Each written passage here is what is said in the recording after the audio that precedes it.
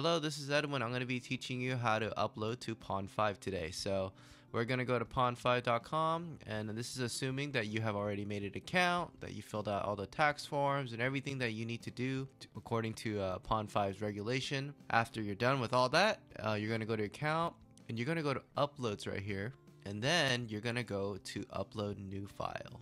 Okay, so once you're in this section, you're going to actually drag in the file that you want to upload for your music. Okay, once you're finished, it's gonna have this green check mark, and once you are done, you have to type in your password again on the bottom, and then you're gonna press send. Okay, so we're at the part where it's already uploaded to the account, and now we're gonna actually click on it, and then we're gonna press edit. Okay, so once you're here, you can actually just listen to your music by clicking this button, and then once you're done, you're gonna go lower, and you can also apply a template if you want. I don't do that. I try to make everything unique as possible with my postings, and then I just go to the bottom, and then you're gonna do type of audio, if it's music or if it's sound effect. Mine is definitely music, so I'm gonna press music.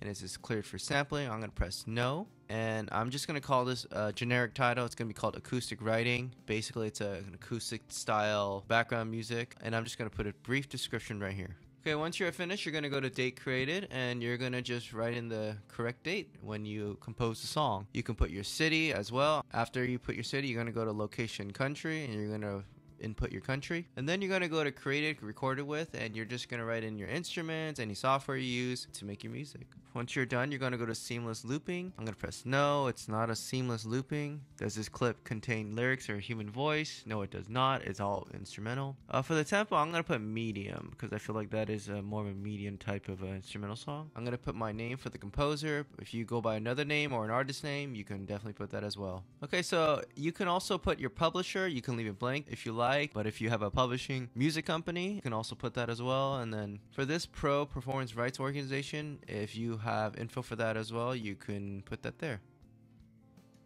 Now for the price, it's definitely going to be up to you on what you want to sell your music at.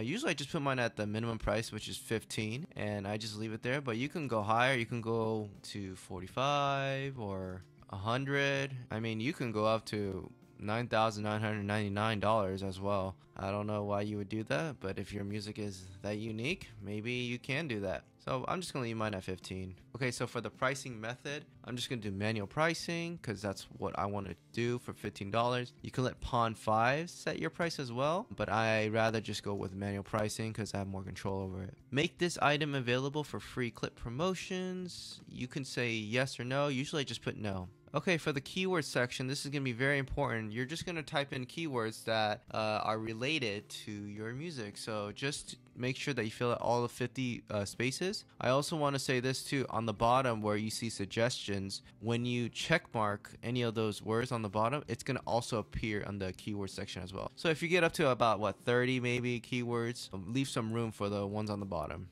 So once you're done with the keyword boxes, you're going to go to suggestions, and you're just going to input the ones that are making sense to your soundtrack. So mine is an acoustic instrumental, and it's a very simple instrumental, and I believe it's bright, it's calm, it's casual, it's everyday, it's definitely cheerful, it's relaxing, it's for traveling. And yeah, you're going to do your best to just put the ones that are fitting the mood. On this section, you're going to go to instrument, and then I'm just going to put acoustic guitar because that's what I use. And for the era, you can just put the era that fits best for your music. For this section, it says add to collections. If you made collections, you can definitely add your music to it. If you want to add any personal notes or additional info, you can do that as well. Okay, so once you're done, you're going to just press save and submit for review.